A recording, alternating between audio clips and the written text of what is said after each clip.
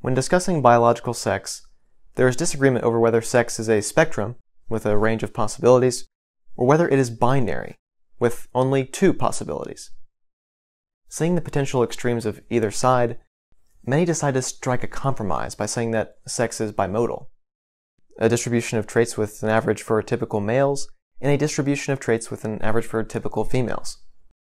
Here, intersex conditions are used to argue that a bimodal distribution is the most accurate representation of sex. Since intersex people are often viewed as having a mix of male and female traits, they are therefore placed in between the two averages of male and female. While it is good to recognize the full diversity of human body types, is the sex's bimodal position the correct approach? To answer this question, we first need to ask, how does such a placement work? In other words, what variables do we use to place people on a bimodal graph for biological sex? Like any bimodal distribution, there needs to be a quantitative x-axis comprised of numbers, which defines the range. For example, sex differences in height are bimodal, with an average for males and an average for females. The x-axis is quantitative, with each mark representing a value for height.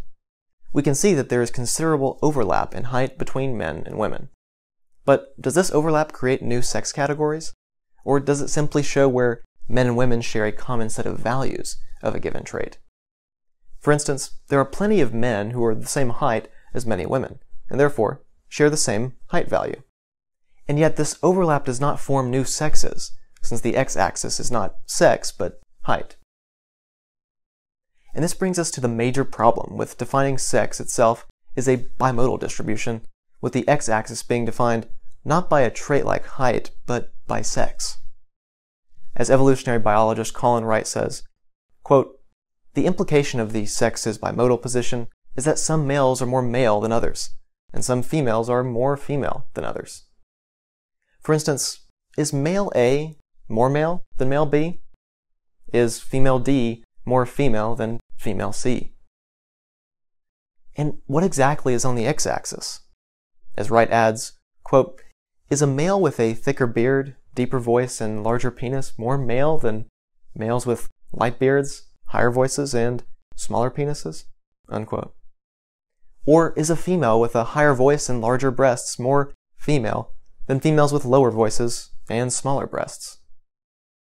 Such a categorization would be both offensive and scientifically wrong.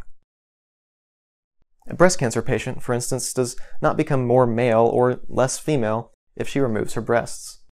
On the other hand, a testicular cancer patient does not become more female or less male if he removes his testes.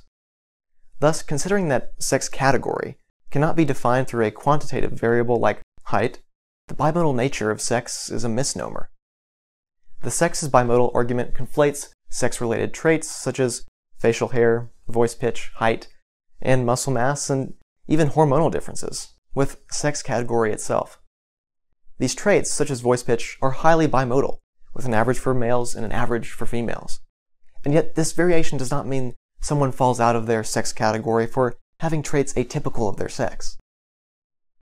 A bimodal distribution covers every outlier, as each outlier can be found on the tail ends of the graph.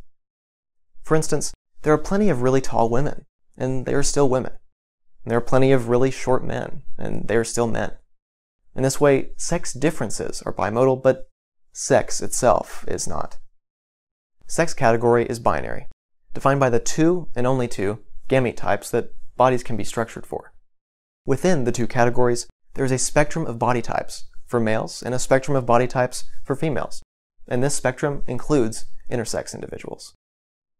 A graph on the percentage of infants born with differences in sex development shows us that 99.8% of births are unaffected males or females, with typical chromosomal arrangements and typical body structures. Of the 0.2% of births with intersex conditions, most of these infants are also unambiguously male or female. With such a stark contrast between the bimodal variety of sex differences, seen here, and the binary nature of sex category, seen here, it is clear that sex is not bimodal, but is rather a binary system that's consistent across our species, with plenty of variation within the two categories. Thus, it is the variation of traits within sex category that is bimodal, not sex category itself. So do not be fooled by arguments that sex category is bimodal. While traits like height, weight, voice pitch, muscle mass, and even hormonal differences are highly varied and are therefore bimodal, this variation does not create new sex categories, and it does not make someone more male and less female, or more female and less male. Perhaps we should stop trying to create new categories for people's bodies and instead allow for the spectrum of body types within all males and all females. I'm Zach, author of The Gender Paradox for the Paradox Institute.